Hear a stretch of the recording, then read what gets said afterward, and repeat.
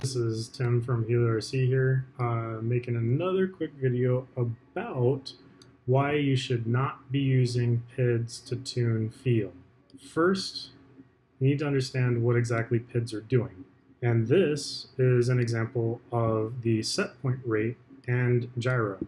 When you look at these overlaid, the set point is essentially what your stick inputs is telling your quad to do. And the gyro is what it's actually doing. Now, when you look at what PIDS are doing, PIDS are trying to make up the difference between what your stick is telling the quad to do and what it is actually doing. So when you're increasing P, what you're doing is you're trying to bring the gyro closer to what the set point is doing if it's undershooting it. Here's an example of that. Here, I told the quad to roll right at a specific rate, 32 degrees per second up here, and it was just a little bit. I have pretty decent expo on my stick inputs, but it only hit at most about 5 degrees a second. This is indicative of low P values. It didn't respond fast enough, and it didn't respond enough at all. I told it to move, and it just didn't move. It moved a little bit, but not nearly as much as it should have. So P makes up the difference between requested rate and actual rate.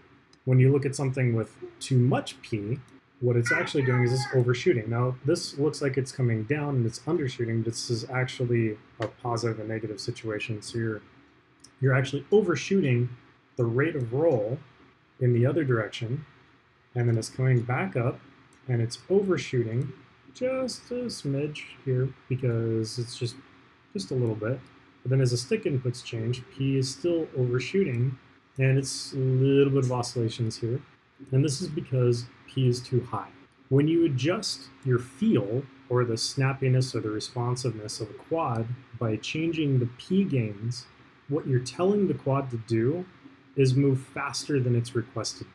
So instead of changing your PIDS to adjust feel, you should be changing your rates. Your rates will determine the responsiveness as well. You probably will need to adjust P values in order to match what's actually requested of it, but making it overshoot like that, adjusting P so that it just moves faster, will actually cause other problems, because then D will try to take over.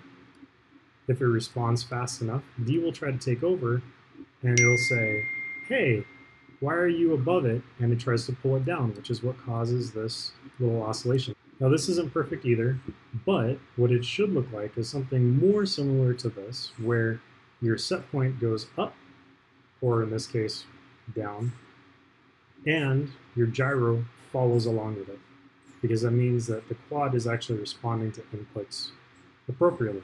And the closer you can make this, the better tuned your quad is.